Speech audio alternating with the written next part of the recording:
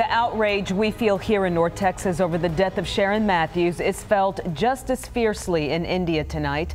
The little girl was adopted and brought to America, but her death in Richardson has lawmakers in India furious. Now, video showed her happy, smiling, but after 2 weeks of desperate searching, the lifeless body of this precious child would soon be found in a culvert not far from the Richardson police station. And tonight, a closer look at where Sherin's life began, where she was abandoned as a baby, and what this could mean for others hoping to adopt from India. Jobin Paniker reports tonight from India. Well, India's Agency on Adoption says that 1 in 6 adopted children are adopted by families outside of this country.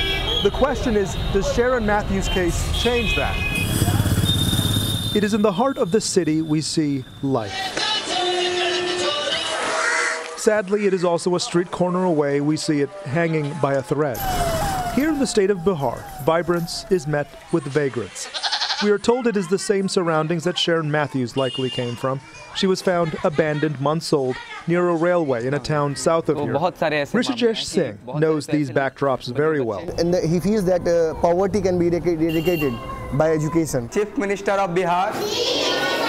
He and many other social workers who are hyper-focused on underprivileged children have kept up with Sherin's story.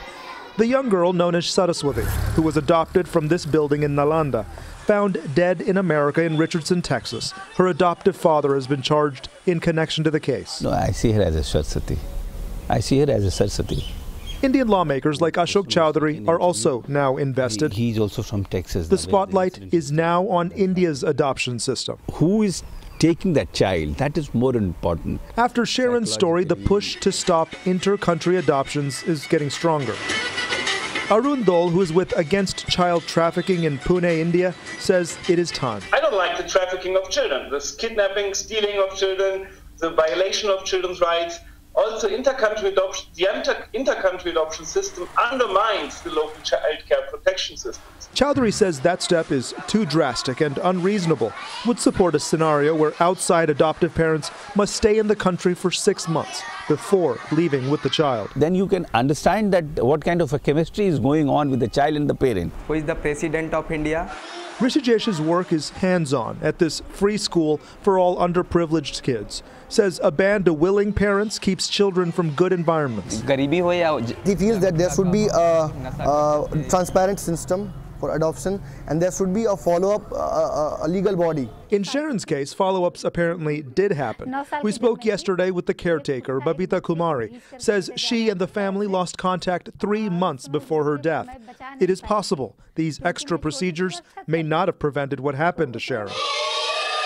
How India responds is still unclear. Much has been said, little has been done. What happened to Sherin Mathews is being felt well beyond these streets. Jobin Paniker, Channel 8 News. Sherin Mathews' adoptive mother has not been charged in the case. She was at the child's funeral on Monday. For an in-depth look at the little girl's life, her death, including photos from our team's journey to India, click on the story at WFAA.com.